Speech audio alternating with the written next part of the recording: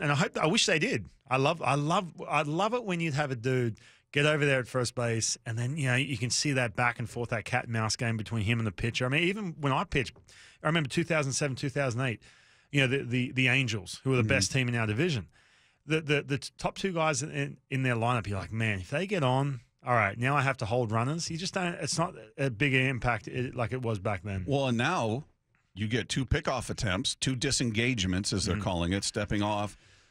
You get a third one, but you better get them. That to me, that's a big deal. When you're talking about stealing bags, and even the shift. Now, when you don't have guys shifting as much, and there's more contact, more balls off the bat getting into the outfield, and you have to get that extra bag because a base hit will score and all these little things. But the biggest one for me, and I'm looking forward to this, I'm saying this as a pitcher, I love the fact that you get this, and I don't know how it's going to play out. And you mentioned this at the beginning of the segment. We don't quite know. We can't really predict how this is going to look, but you pick off over 2 times, you kind of hope the crowd gets into it, like, oh, okay, boom, he can, Sam Haggerty or someone who can run a little bit, Julio even, get that extra 2-3 steps and really push that pitcher, and boom, first move, off they go, and they're still in the bag.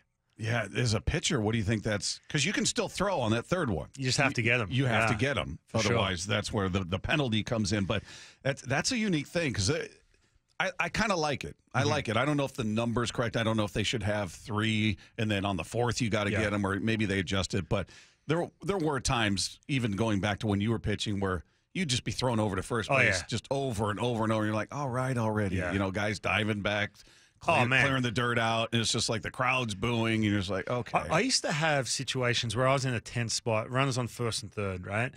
And I just kept getting the pick sign because we're trying to get the guy loose in the bullpen who's coming in after me because I'm facing a lefty. And I'm telling you, trying to dial in and make a big pitch against some big lefty out of the bullpen, and you have to keep picking over, it would throw you. I used to hate it. And then when you're on the road, you're just getting booed, showered with boos. You're like, hey, I want to just get like a microphone out there and go, it's not me. It's coming from the dugout. They're calling it, man. I got to throw it. Don't hate me.